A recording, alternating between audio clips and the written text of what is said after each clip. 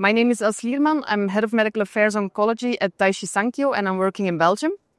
We learned from the SIOG that this year, during their annual meeting in Belgium, they were interested in holding a symposium dedicated to nurses to improve the understanding of nurses on antibody-drug conjugates and the impact they have on the patients. At Daiichi Sankyo, we invest a lot ourselves in educating nurses on how to manage patients that are being treated with antibody-drug conjugates. So we are very eager to support the SIOG with this initiative. It was a very interesting session. A lot of education was given, and I think that it's definitely worthwhile to consider to repeat this next year, because nurses deserve to be educated on how to manage their patients.